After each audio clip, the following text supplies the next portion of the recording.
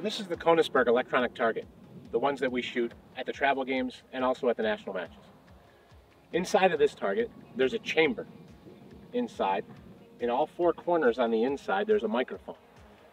Those microphones hear the bullet as it goes through. There's an algorithm that pinpoints where the bullet was. There's a computer board in the bottom, processes that signal, electronically sends it to a router at the line, which transmits it to the tablet at the line so that you can see where your bullets are hitting. Each one of these targets we put a new face on depending on the yard line that we're at. So this is the 200 yard center. And when we change this, we pull these off and we would replace it with another one. When we replace them, we use these hash marks to make sure that the target is completely centered within the center of the external frame.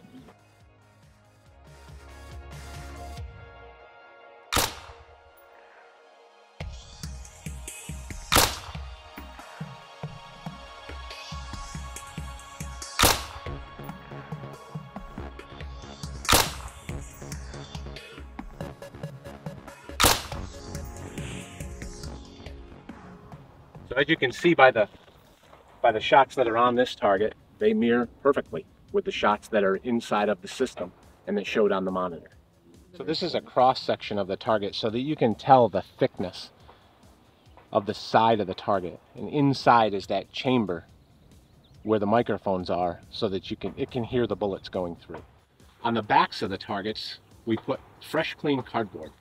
As the competitors shoot during the day, the bullet holes will show up in the back of this cardboard, and that gives us a chance to verify, in case there's an errant shot, we can verify that the bullet actually went through that hole.